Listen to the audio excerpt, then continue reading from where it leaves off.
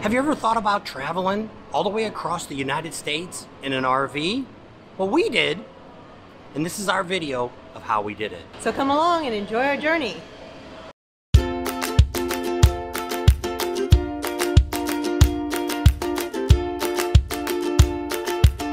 I'm Bob. And I'm Tam.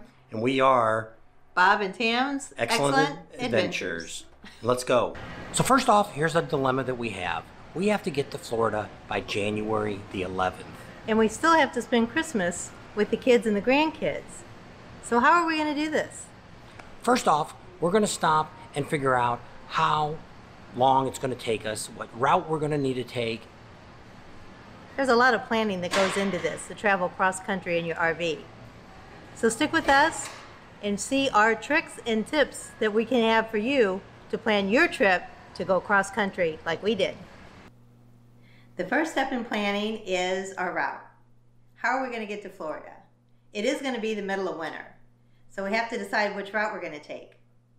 The 40 or the 10 would be our best bet, so we decided on the most southern route. So we left home, headed south, hit Quartzsite to catch the 10.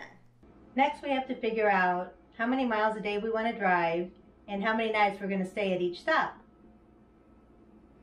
There's a lot of different options we could use. We could either boondock all the way there, boondock a little bit, or we could stay in campgrounds. One of the things about the campgrounds is we got to think about is electricity. Because of electricity, it's cold. We don't want to use up all of our propane. We have an electric heater for that, and it might snow, you never know. Another decision that we have to make is how are we going to fuel up? Sometimes it's really hard to get in with the 30-foot trailer and the truck to maneuver yourself in. So what are we going to do there? Let's take a look at an option that we decided to go with. All right, let me tell you a little bit about our fuel card. Basically, you first need to make sure this only works for diesel vehicles. So if you got a diesel, you can listen. If it's gas, you can skip a few seconds and see what else is going on. You can look below, down below here. I'm going to put the 800 number down there that you can check out to find out more information about the card I'm about to explain. And also, down here, you'll see the website for you to go to check out the website that's going on there. You sign up online for the card, and when you sign up online on the card, you have to send them your bank information. You know, some people are paranoid that they don't want to give out their debit card because that's how this card's going to end up working. Is it's just like your debit card. You go to the pump, you pay for it, and they take it out of your account the next day. So if you don't like doing it that way, you can also go open up another checking account and use a separate debit card just for that. That's what some people are actually doing too. Nowadays, it doesn't really matter either way, whatever you decide to go. But what you can save is at Love's and at TA's, Truck Stops of America, you can get anywhere from 30 to 50 cents a gallon. On this whole trip that we just did, we averaged about 49 cents a gallon savings. What you also get to do is get right into the truck lanes, so you can get in and get out. Once you go a few times, you'll figure out the best time to go when the truckers aren't so busy. But I mean, out of all the gas stations we went to, we probably only had 2 that we had to sit there a little while and wait for the truck in front of us to move. The rest of them we pulled right up, gassed up, took off.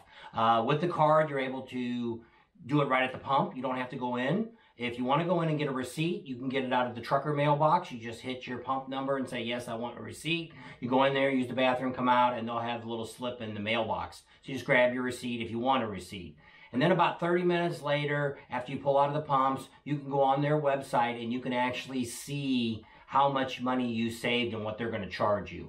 What do they have into it? 2 things. One, they're going to charge you 10% on what you save. So if you save $8, they're going to take 80 cents of that. The other thing they get is they're getting a bigger discount for their trucking company because they're using more fuel stations, more trucks on the road. So they're buying more gas, so it's going to give them a better discount. They're working with some of the other truck stops to get discounts through them. But right now, the Loves and the TAs is the one that gives the biggest discount. Loves, we pretty much hit Loves all the way. I think we used 2 TAs the whole time we were out. So it worked out pretty good. It saves you from trying to get to a gas station, trying to get in, you can't get out, or you can't get in, cars are in the way. The other issue we've had, people say they use Google Earth. Sometimes Google Earth don't give you a good perspective of how the station is. You can get there and it's a convenience store and it's all piled in with cars. So that could turn into a real problem too. So if you're interested in the card, once again, here's the phone number. Check it out. Give them a call. They'll talk to you. They're very friendly. Make sure you tell them it's Bob and Tam's Excellent Adventures recommended you if you get one, because we do get something out of it. And then anybody you refer, you'll get a bonus out of it too. So it's kind of a referral thing. So check it out. We did save a lot of money on gas. We're going to go ahead and take a look at our camping clubs that we belong to, and also to the apps that we have that can find us the location. So let's take a quick look at those. So starting off, we have our 1,000 Trails membership. We have our Coast to Coast membership. We also belong to a couple of clubs. One is Boondockers Welcome. We have Harvest Host, Passport America. We're members of Escapees. We also belong to the Elks Lodge and the Moose Lodge. Some of the apps that we use, one is not an app. One is freecampsites.net that we've stumbled over that has a lot of really great places for boondocking, or Walmarts, all that different things, and has a lot of reviews. Some of the apps that we have that I have on my phone is Find RV Parks, Free Roam, Overnight RV, Park Advisor, RV Parky, and The Dirt. The Dirt more gives you a little bit more information about each campground, or information of different places that you can stay, but I still use that one too. So the first night we headed out, we stopped at a Harvest Host. This was 240 miles we drove the first day. It was Superstitious Farms in Mesa, Arizona. Second night was in Wilcox, Arizona. We stopped at the Elks Lodge, where it was only $15. They gave you electric and water, but the bad news was it was 4,000 feet in elevation. It dropped to 23 degrees that night, and we woke up to snow. Yep. That day we drove 196 miles. The next day we couldn't take the cold, so we drove 616 miles to Sonora, Texas. We stayed at a campground, Sonora Trailer Park. This was $22 a night, and it only got to 27 degrees that night, but we arrived after dark, and the guy Mike that was there helped us out and got us in our campsite.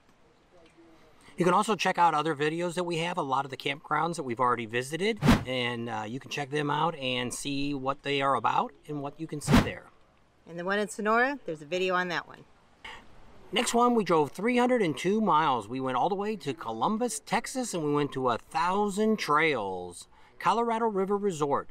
We have a video up on that. You can check that out. We had only water and electric there because we kind of came in at the last minute with no reservations, and the staff there was really good, and they were able to get us in there over the New Year's Day, New Year's Eve weekend. So that worked out pretty good.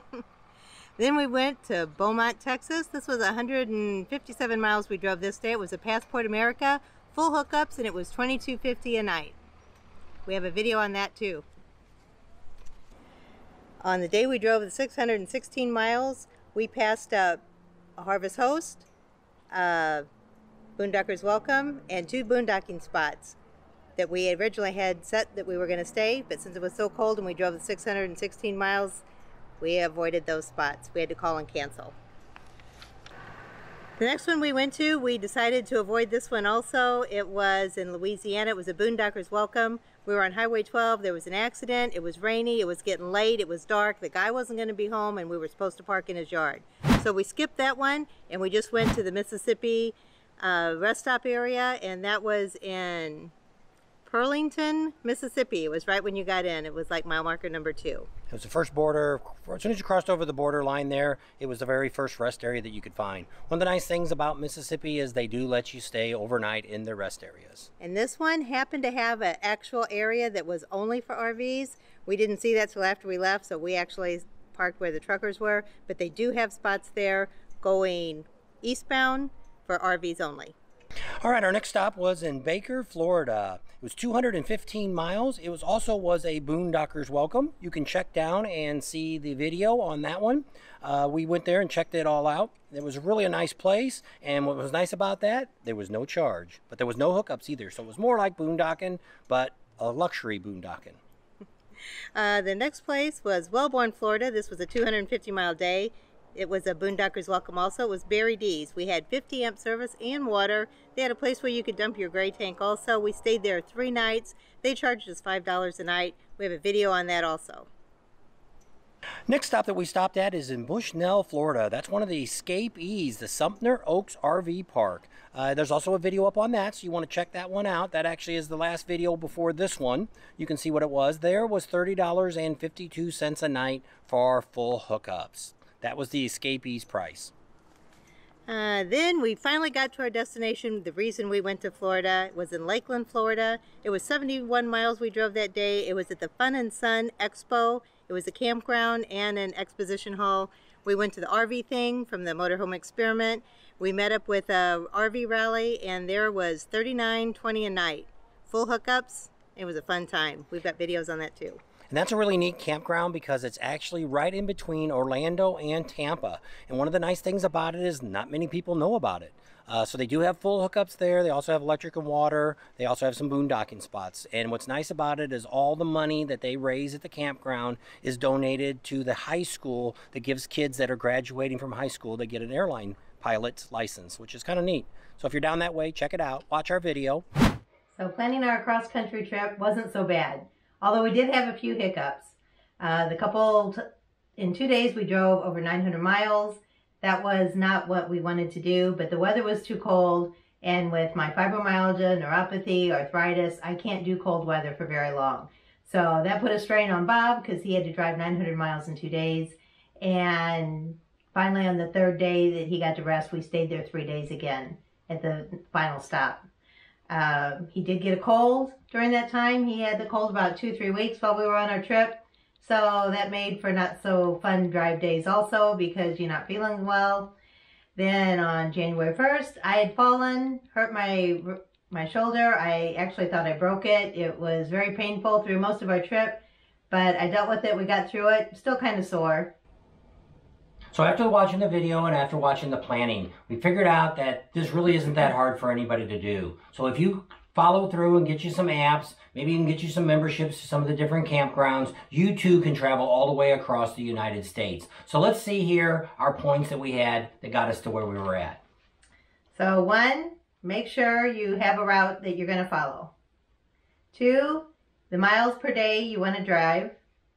3, nights you want to stay, and using your apps and your memberships, this comes in very handy. 4, get that diesel card. If you got diesel, that'll save you a lot of money. And have a safe trip.